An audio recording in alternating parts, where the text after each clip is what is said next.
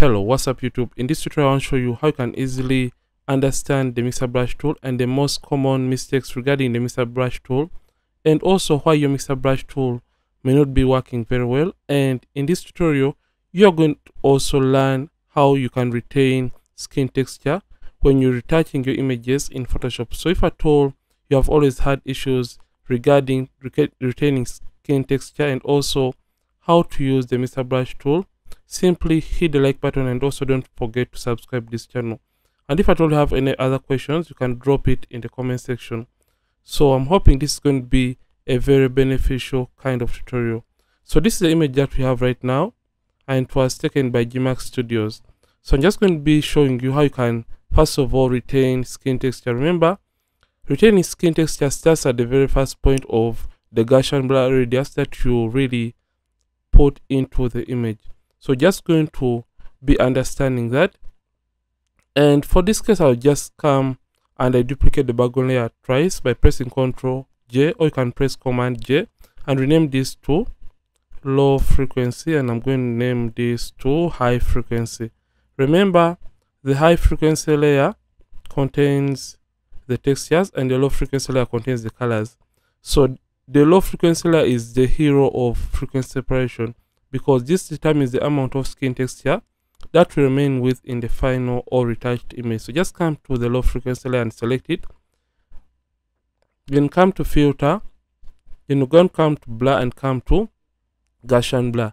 Like I said, this is the most important step regarding frequency separation and the amount of skin textures that you're going to be remaining with in your final or retouched image. So looking at this image right here, you have to use this area to determine or to look for an area that has more skin textures than the rest of your image. So use this hand, or you left click and move around to look for that area that has more skin details. So I'll use this as a reference point for my skin texture because I feel like this area has or contains more skin textures. So by blurring out these skin details, the rest of the tiniest details or skin textures are also going to be lost out. So how to blur? Simply left click and hold down and you drag this as you are releasing it. So you left click and hold down as you're releasing it. So you want to stop at the point when these details are just starting to disappear. Don't take it until you can completely notice, or you can completely fail to notice where the details are. You have to stop at the point when these textures are just starting to disappear. The point is, stop at the point when the textures are just starting to disappear and you can still notice where they were initially. So just come to the radius and start taking it up. So remember, we are stopping at the point when the textures are just starting to disappear. So at around 7, you can still identify where the textures were, but you cannot see them visibly or clearly. And stop at that point and simply hit OK. So remember, the textures we have lost out on this step are going to be the ones that are going to be remaining with in the final retouched image. So just come to the high frequency and now activate it. Then come to image and come down to apply image. So when you come to apply image, it's going to open up the apply image window, and the source is the name of the image. So the layer from which you want to extract the textures is the low frequency layer. So select it. The channel has to be RGB, and the blend mode is determined by the bit depth of your image. So for a 16-bit image, the blend mode has to be add, and for an 8-bit image has to be subtract. So for a 16-bit image, blending add, opacity at 100%, the scale is 2 and offset 0, and make sure you turn on the invert option. Preserve transparency and mask are not checked. Then for an 8-bit image, you use the same settings above here, but the invert option is not turned on. The blending has to be subtract, the scale has to be 2, and the offset 128, and preserve transparency and mask are not checked. And you can see the textures are on the gray kind of layer. So for my case, I'll use 16-bit settings and I invert, and I'll simply click OK. So after doing this, the next thing I'm going to do, I'm just going to change the blend mode from normal, and I'm going to change it all the way down to linear light to hide the gray effect from affecting the image. So I'll group these two. So remember, right now we have, so to group, you select and press Ctrl G, or you can drag the selected layers to the folder icon to put them in a group. So I'm just going to name this group to frequency separation. So the most important step for retaining skin textures has been covered by the first step of this tutorial. So next we're going to be learning about the most common mistakes regarding the Mr. Brush tool and why your Mr. Brush tool may not be giving you the results that you need when you're trying to do skin retouching in Photoshop. So the very first mistake that most of you tend to do is selecting the wrong layer. So if I told you are using the Mr. Brush tool, let me first of all go through the settings for the Mr. Brush tool before I can even go into the mistakes. So for the Mr. Brush tool, you come under the brushes, right click, and you select the Mr. Brush tool. Then if at all you have changed the workspace for your Photoshop, you may find the Mr. Brush tool below here. So after selecting it, come right here and with the hardness of 0, select software and brush, and we select the option that says clean brush right here. And we have two options next, that is load brush after each stroke and clean brush after each stroke. So we have to select the clean one because as we are retouching, we want the brush to be automatically clean. Remember, as we are brushing the skin tones of the image, we are dealing with different or varying colors of the skin. So we want the brush to be clean every single time we deselect or we stop brushing one area and we go to another. So we want Photoshop to automatically do that for us. So just come to the weight, and the weight has to be 9%, load 75, mix 90, flow 100%. Make sure smoothing is at 10%, and also make sure sample all layers is not turned on. So I'll just be coming back to this in a bit. So make sure sample all layers is not turned on in this case. So like I said, the very first mistake regarding most of you, if I told the Mr. Brush tool is not working well, is you select the wrong layer. Remember, if I told you select the wrong layer and you start painting on the skin of your model, so I've selected the wrong layer purposely. So in this case, I've selected the texture layer, and you can see when you select the texture layer and you try brushing on the texture layer, you can notice that the image gets blurry. The reason for this, you can see this area.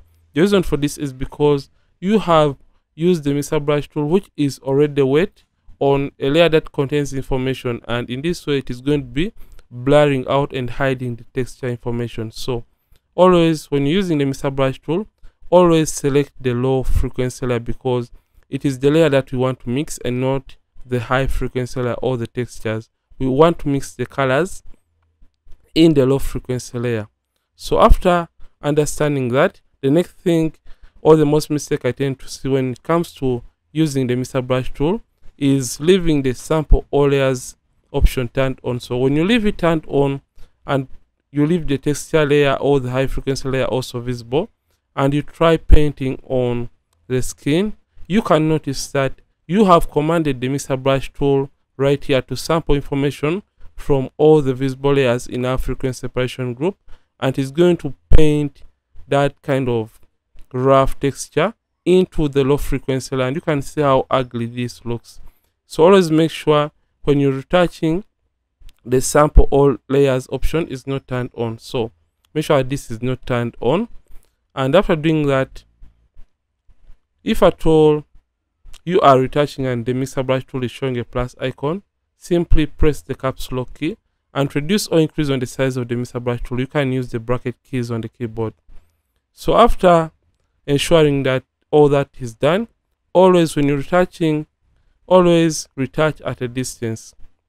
So don't zoom all the way in, because when you zoom all the way in, you won't be able to see the uneven skin tone transitions of the image, and you may end up overdoing it and it may look like a plastic image. So always retouch at a distance, and at a distance you can easily see or identify the uneven skin tone transitions. So we are going to part 3 of this video, and that is how to apply the Mr. Brush tool, the direction and the amount of size that you have to apply, and the right areas to apply the Mr. Brush tool. So this is basically part 3 of this video. So in part 3, we want to learn about the application, like I've said. So after selecting the right layer, which is the low frequency layer, simply come and hide the high frequency layer.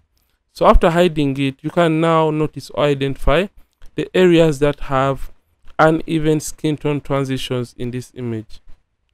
So the trick about using the mixer brush tool, you always have to train your eyes to see and identify the areas that have uneven skin tone transitions. By uneven, I mean if at all a color is not where it is meant to be, simply mix it and paint over it so that it can blend into the predominant or the color that is having the majority of or covering the majority of the space in that area. So for example, let's just apply the mixer brush tool. So you can see if at all on the forehead area we wanted to apply the mixer brush tool, we make sure the brush size is within the area we are going to be working on, and always move the mixer brush tool in the direction of how an area is shaped. So for example, if at all we are to work on the forehead area, we shouldn't move the mixer brush tool in this direction. You can see this. You shouldn't move it in this direction. Always move it in a top down kind of direction. You can see the forehead area is moving in the top down direction right here. So that is the direction in which we have to move the mixer brush tool. So if at all I wanted to move it or to mix this area, you simply reduce on the size, and you can start to have this dark area that is existing within this other predominant color. So how to apply? You left click and hold down. So after left clicking and holding down, so you left click, hold down, and you drag to mix. So you left click and hold down and drag to mix. So when you're comfortable that you have mixed that area, you release the left click button and you come to another area, left click and hold down, and continue dragging to mix that area.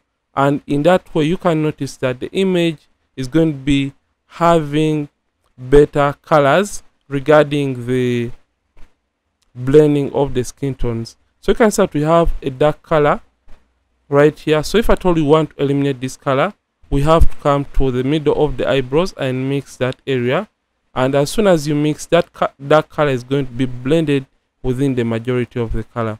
So when it comes to an area where it is transitioning from one color to another, get the brush to a smaller size and you mix that area to create that nice and smooth blend or transition between those colors.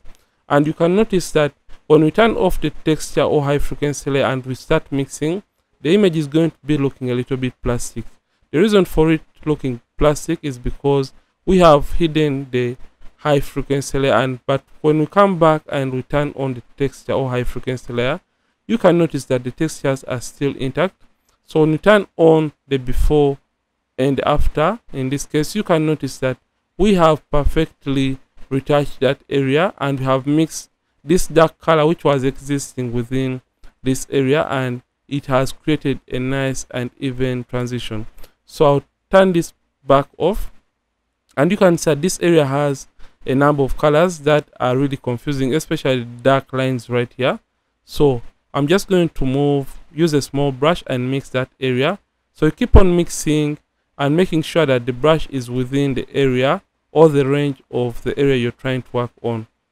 So you can see that now the skin is looking better and it looks even. So mix those colors